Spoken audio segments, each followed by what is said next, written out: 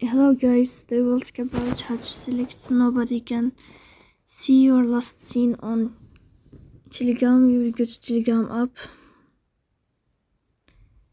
In this page you can go to above and you can click here. In this list you'll enter to settings. After that, in this page you'll enter to privacy and security. Here you can go to last seen and online. After that you can go to nobody. I just want to change, then you can know how to select nobody can see your last scene on Telegram as you see here. So please don't forget to support us by like and subscribe. See you next time in another video, and thank you for your attention and your watching.